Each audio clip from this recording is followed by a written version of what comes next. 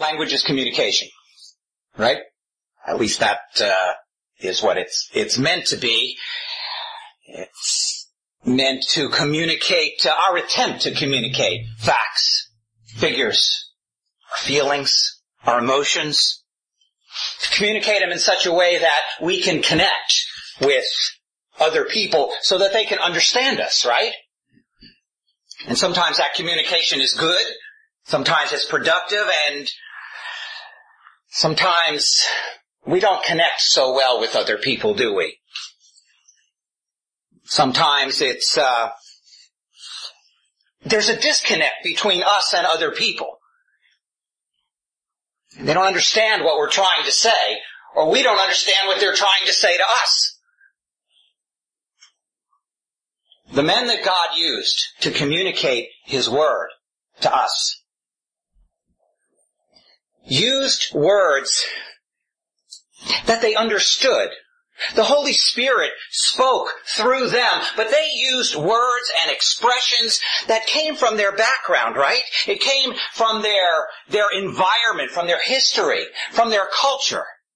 They used words to express their heart, but words that they understood. And so then we understand God's truth through what they've said. And it's the same with us, isn't it? When we speak to other people, we use words that we understand. We use examples that are familiar to us from our background so that people get it, so they understand what we're trying to say to them. It was the same way with David. Before David was a king, he was a shepherd. Before he led God's people, he led sheep through the hills near Bethlehem where he lived. And as he wrote the Psalms, maybe years later after that time that he was a shepherd, he drew on those experiences that he had as a shepherd. He used examples from that time to communicate to us God's Word, God's heart. It was his time alone with God on that Judean hillside where God prepared David to be a leader of his people. Where God prepared him, even though he spent this time in obscurity, alone on that hillside, it was God who was preparing him to lead his people just like a shepherd leads a flock. It was a time of training for him, right? Time of preparation. Sometimes God puts us through those times, doesn't He? Those times of preparation where we're alone. We feel alone. It's like we're on a hillside. And we're taking care of a bunch of sheep. But God uses those times to prepare us to do great things. And that's what happened with David. God used that time to prepare his heart, to develop him, so that he would be a man after God's own heart. You know, every season of our life, every time, even the difficult times, the extremely difficult times, those are the times that God wants to use in us if we will allow Him to use those experiences, if we won't run from them. And so as David wrote down these inspired words in the Bible, in the Psalms, he drew from those experiences that he had as a shepherd. And he wrote down what probably is one of the best known and perhaps the best loved psalm in the Scripture, Psalm 23. We all know it.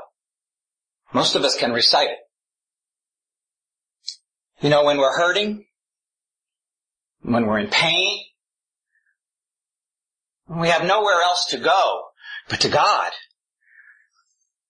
When we're mourning over someone that we love, where do most people go? They go to the Psalms. And the psalm that most people turn to is the 23rd Psalm. It was my mother's favorite psalm. And after she died, my father would read that psalm every day. he would read it. In fact, his Bible was worn on that one page where Psalm 23 was. And he read it for 7 years before he went home to be with the Lord. I don't know if it made him feel closer to her. Maybe it made him feel closer to God. And so that's where David begins. Psalm 23 verse 1, he begins with God. He says, the Lord God Jehovah, the eternal one, the one who was, who is to come. He is my starting point. He is my point of reference in my life. David begins with God. God just wasn't an afterthought for David. Someone that he ran to when he was in trouble. To David, God was his life. God was everything. David had a personal relationship with the God of the universe. That is our starting point.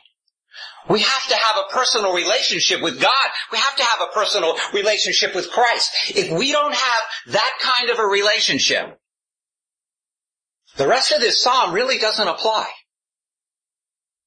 David had a personal relationship with God. What was it that Jesus said in John chapter 10? He said this. He said, I am the good shepherd.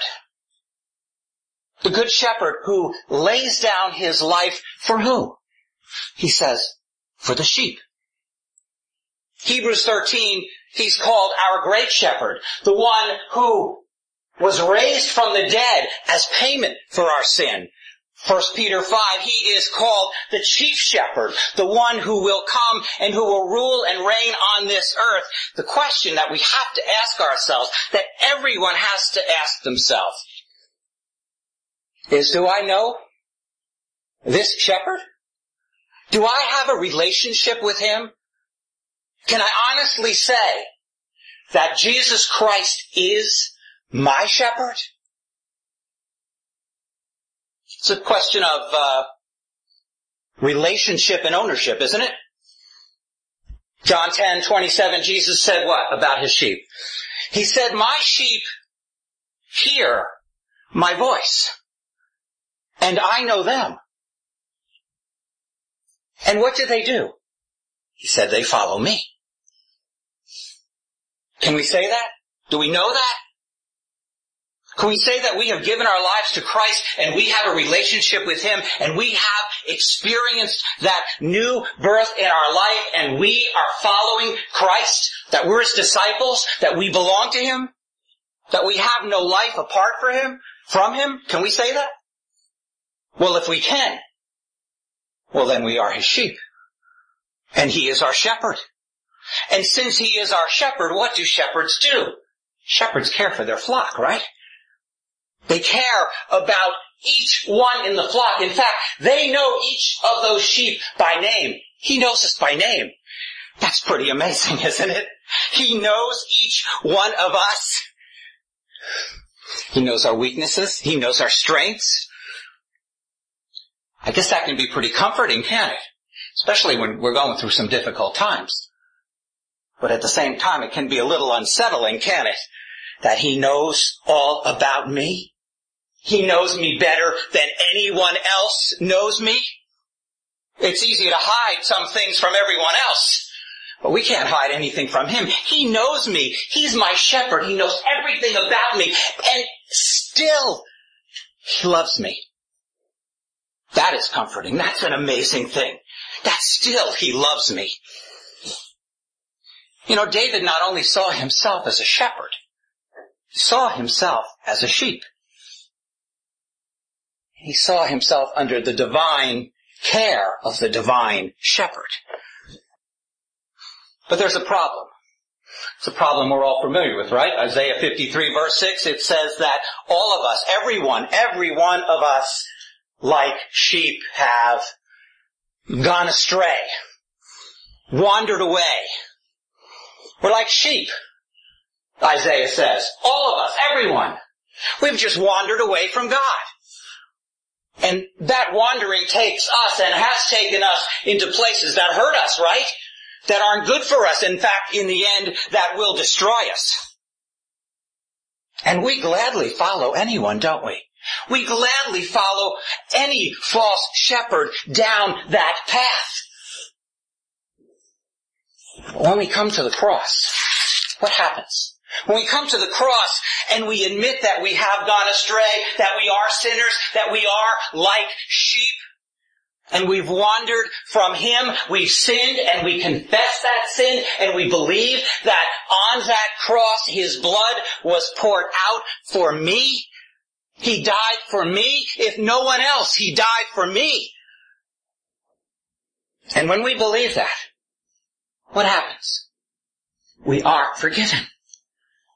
We have eternal life, and we become His sheep. Why? Because He has bought us. He has purchased us with His blood. We belong to Him. You know, a sheep, it's not on its own. It belongs to someone.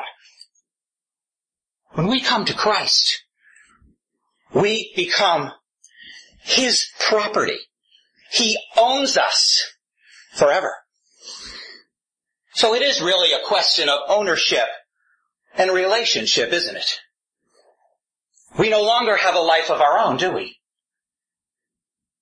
Those who belong to Christ no longer have a life of their own. We're His property. We're His possession. And those who truly know Christ will embrace that. What did Jesus say in John 10? He said that the true test of ownership is this. He said, my sheep hear my voice,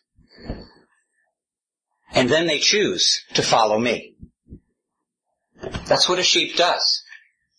It follows its owner. It follows its master. So David says, I am one of His sheep. I know Him. He knows me. And since I belong to Him, since I am His, He says this in verse 1, I shall not want. Ser in Hebrew. It says I'll lack nothing. I won't fail. I don't know how David could say that. How could he say that? I mean, he lacked things in his life, didn't he? He failed. There was a time when he was serving the king, and the king thought that he was plotting to kill him, so David had to run, and he had to go hide in a cave. And when David became king, his own son rebelled against him, didn't he? And David had to run again, and he had to hide from his son. Throughout his life, David failed miserably, didn't he, as a father? He committed adultery. He committed murder. But, he says, despite my failures, despite my sin, despite my weakness, despite the pain, despite the times when I really don't understand what's going on in my life, he could say, the Lord is my shepherd. I want no one else but Him. I know that He will never leave me. I know that He will never abandon me. He knows me. He knows my sin. But He loves me, and He knows what's best for me. I want no one else but Him. Is that how we feel when things get difficult in our lives? And it seems like they're just getting worse, not any better. Do we say that? That the Lord is my shepherd. I want no one else but Him. I want nothing else in my life except what He has allowed for me, because He is my shepherd and He knows what's best for me. That's difficult to say. It's easy to say, it's difficult to mean, isn't it? It's difficult to say it in our hearts, that we, despite the circumstances, believe that the Lord is a good shepherd and only has what's best for me. That I am in His hands. I'm in the hands of my shepherd, of my God.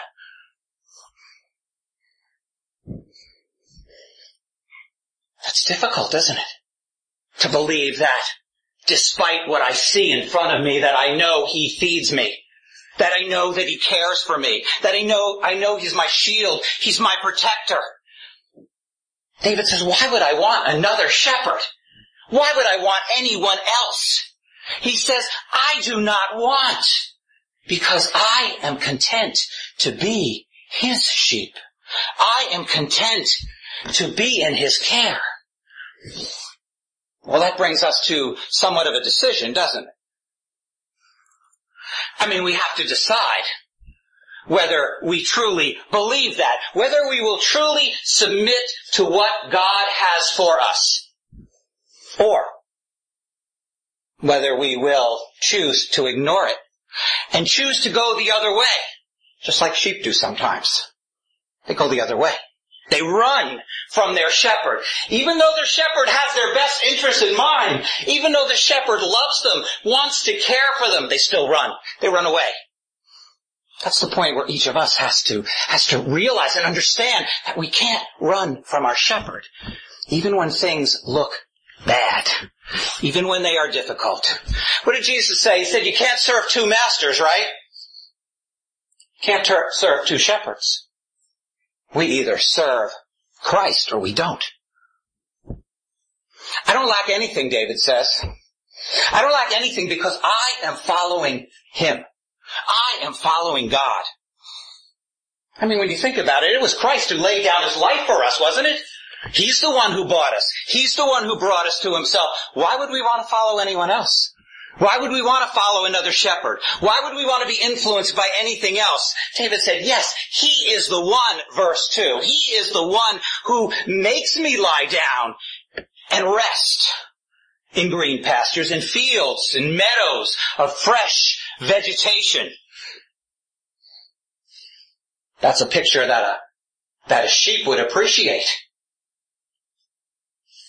But outside of Bethlehem, those green pastures were only there in winter and in spring, and they were barren in the summer and the fall. But David says that the Lord's pastures are always green.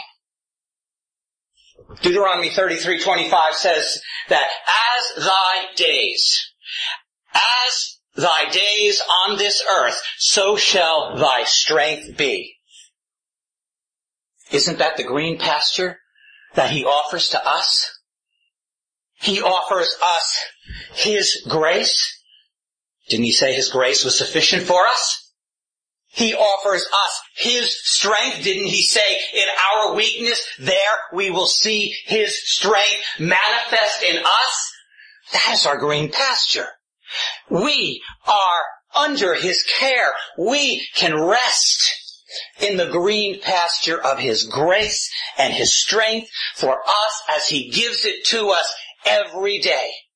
Just like those sheep could rest in that green pasture. But I will tell you the problem with sheep. They really don't like to lie down, even in a green pasture. They don't like to lie down because they're afraid. They're afraid of everything. And so the only way they will lie down is if they feel safe, if they feel secure. David said, that's it. I feel secure. I feel safe in the Lord. Therefore, I can lie down.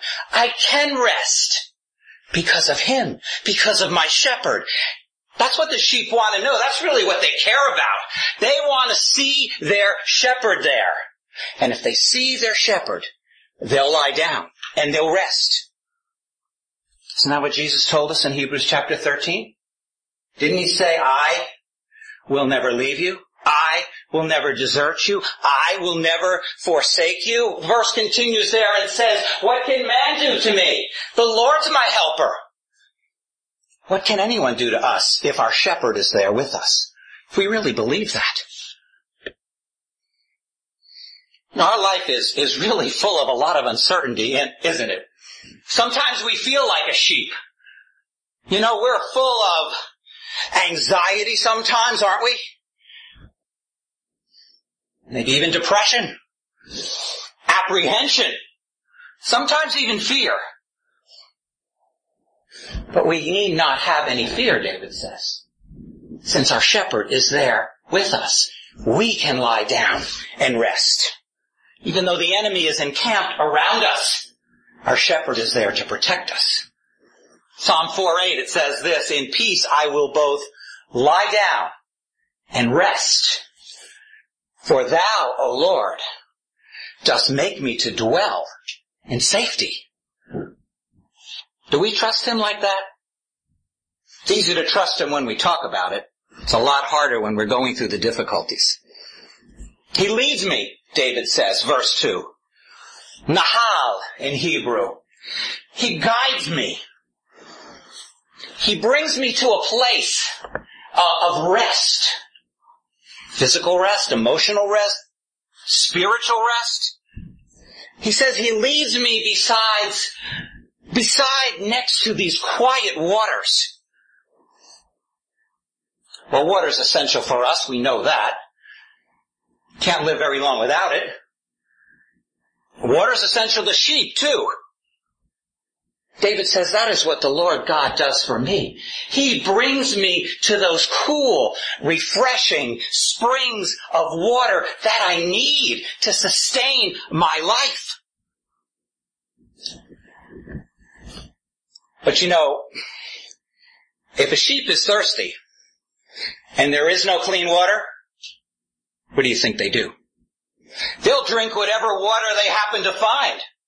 Whether it's dirty or polluted or it's infested with parasites, they'll drink it. They don't really know any better. It is the shepherd who leads his sheep to that clear, pure water. Just like Christ. Doesn't he lead us like that? Doesn't he lead us and satisfy our thirst, our longing? Doesn't he satisfy our heart like that? You know, we may think we know what we need, just like sheep think they know what they need. But only Christ really knows, doesn't he? Our shepherd knows. He's the only one who can offer forgiveness, right? He's the only one who can offer life, eternal life. He's the only one who can give us that peace, that rest.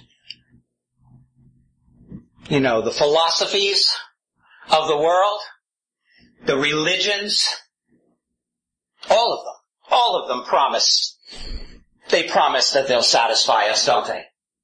We know. Some of us have been there. We understand what they say. They all promise to give us what we need, but in the end, every one of them is like polluted water. They will damage us, they will hurt us, and in the end, they will destroy us. It is only our shepherd who leads us to that place of rest, of blessing. Through his Spirit he leads us, right? Isn't that how he leads us? Through the Holy Spirit?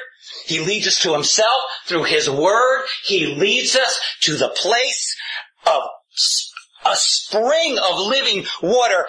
And the more that we drink from his word, the stronger we become. Isn't that true? The healthier we are. Just like drinking water. The less we're in his word, the more we become dehydrated. It's like spiritual dehydration. We become weaker. That's what happens when we're not in his word. We become weak. We become vulnerable. So Jeremiah said, Jeremiah 2, he said this, that it is the Lord God who is the fountain of living waters. That's where we find our strength, in him. He's the fountain. He's the one who gives us that place of rest in our souls. Like a shepherd would lead us to a place of rest. He leads us. He leads us to the green pastures. He leads us to the quiet waters. You know, but we don't always understand where he's leading us, do we? Sometimes it's difficult to know exactly where he is taking us.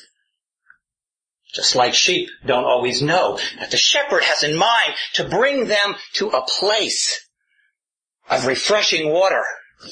They get afraid. Sometimes that's how we are, aren't we?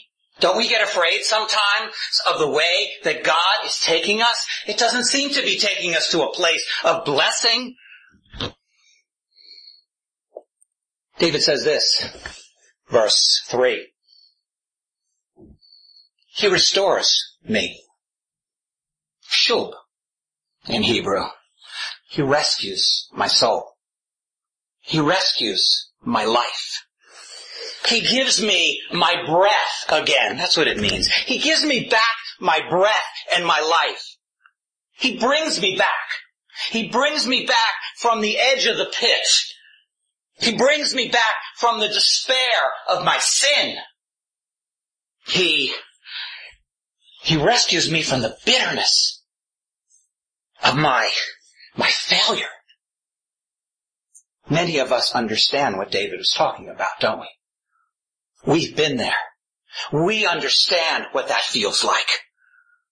You know, sometimes sheep get themselves into trouble, and they can't get out of trouble. Sometimes, they just lie there on the ground, and they can't get up. Sometimes they wander off, and they get caught in the crevice of a rock or in a thorn bush. Sometimes they get lost. They have no food. They have no water. And among the rocks there are predators waiting to devour them. And then the shepherd comes. And the shepherd rescues them. David said that is what happens in my life. It is God who rescues me. I'm like that sheep. I was in trouble. I get into trouble. And it is only God who is able to pull me out of that pit and bring me back. Isn't that what Christ does to us? He looks for us. He searches for us. He finds us and He brings us back to Himself. That is our good shepherd. That is what He does for us. He restores us again. David says, yes, He restores my soul, my life, my breath. He guides me, verse 3. He says He places me on the right path. He says a path of righteousness, a way that's good, a way that's right, a way that's true. Sheep are creatures of habit. A sheep will travel the same path over and over again. They'll go to the same ground to feed, even if it's not very good for them. They'll just do it over and over again. I guess they don't learn very well, do they? Kind of reminds me of us. Aren't we like that? Sounds like us, doesn't it? Sometimes we're like sheep. We follow the crowd, or we follow the world, or we listen to our emotions or our feelings. We're not listening to the shepherd. And like that sheep, we don't just do it once. We go down that path over and over again until Jesus says, no, that's not the right way. I'm the way. I'm the way to life. You need to follow me. Why does He bother at all? Did you ever wonder that?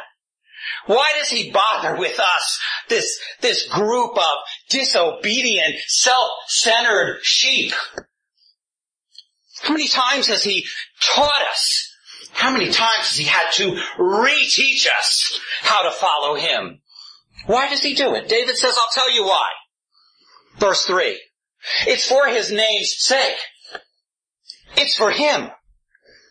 It's because of His love and His goodness, because of who He is. Isaiah 43 says that even I am the one who heals, who wipes away your transgressions. Why, he says? For my sake.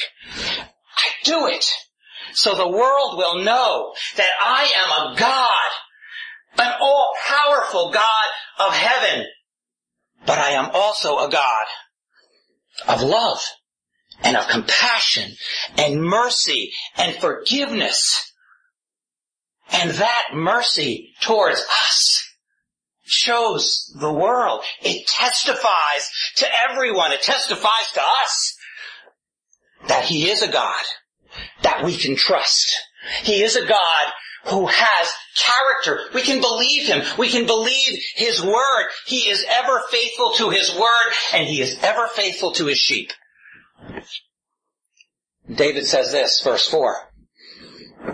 Even though I may walk halak, even though my path may take me and I continue to travel through a valley of the shadow of death, and things look dark and things look threatening, even frightening, he says. Even though my life is like a storm and I struggle.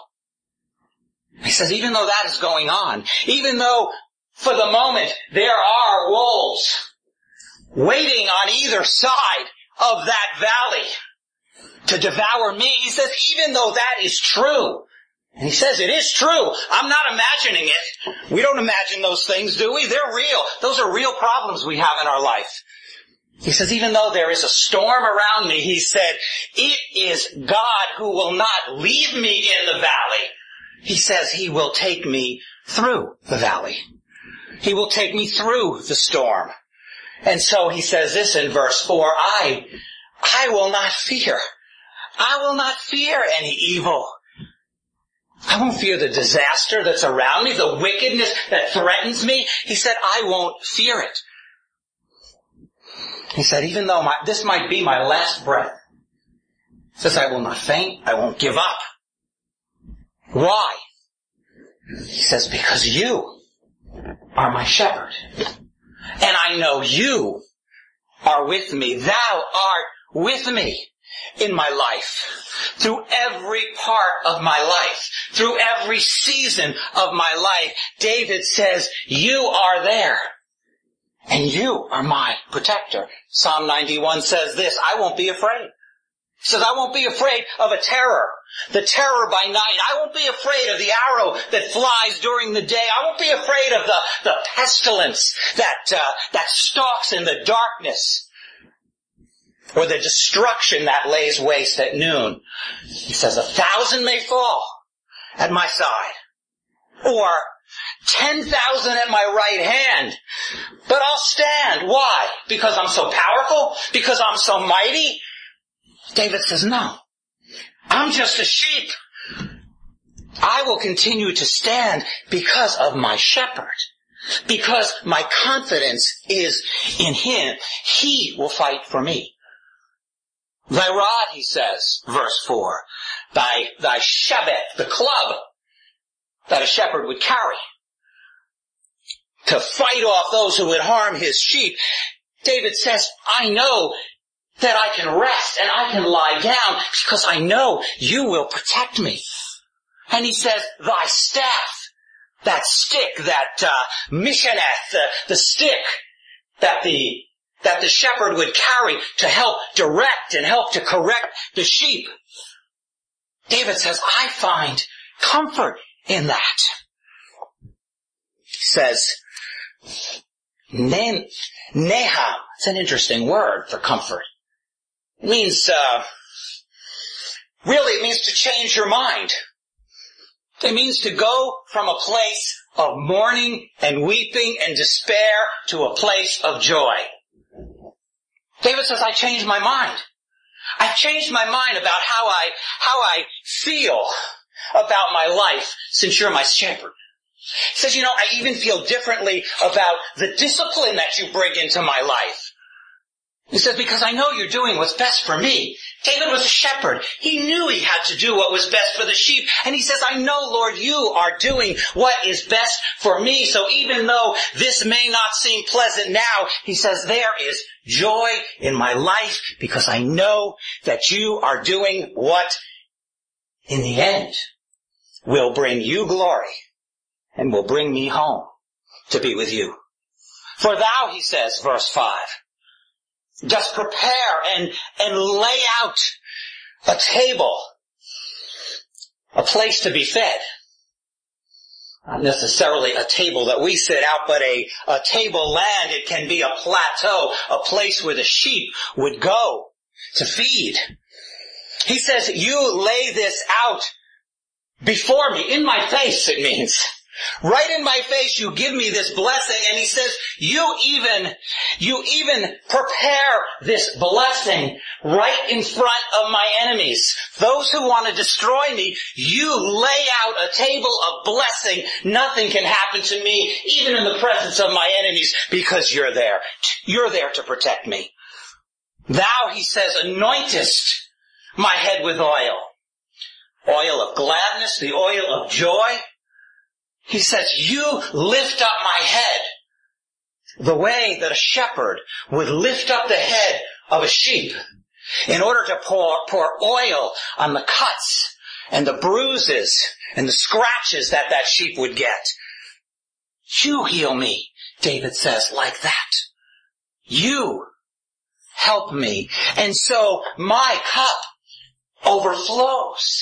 The cup of blessing that you give knows no limit. It knows no boundaries. It knows no measure because it comes from you. So my heart overflows with praise for you.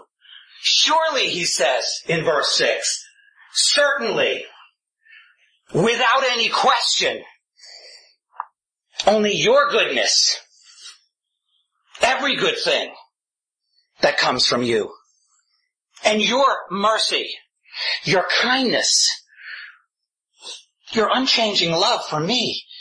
He says, surely that will, radaf in Hebrew, not only follow.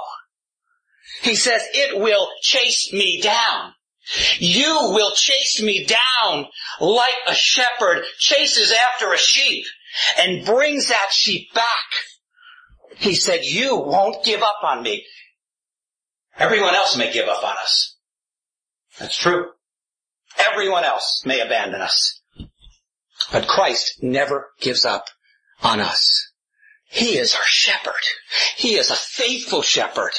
And David says, he, my God, will follow after me all the days of my life, every day of my life, every year of my life. He will follow after me until the end. And he says, I know that because of his grace, because of his mercy, because of his love for me, that I will dwell, I will inhabit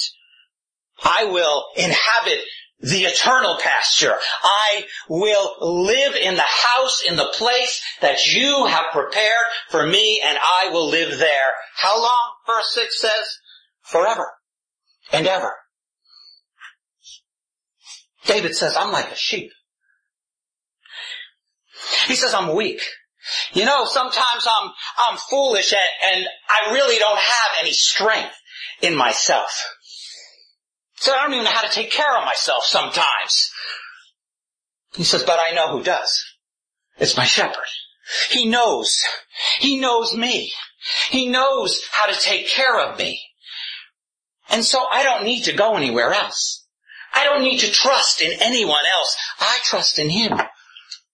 He is a good shepherd. He says he is my shepherd. He has a heart of compassion for me. He has a heart of love for me. For me, David says, a self-centered, self-satisfying, rebellious sheep. He says, I can rest in his care. And I can trust that he will always be there to help me, to correct me, to lead me, to guide me. He says, in my life, in my death, and for all eternity, he is my shepherd, and I am his sheep. And I will be with him forever and ever and ever. Amen.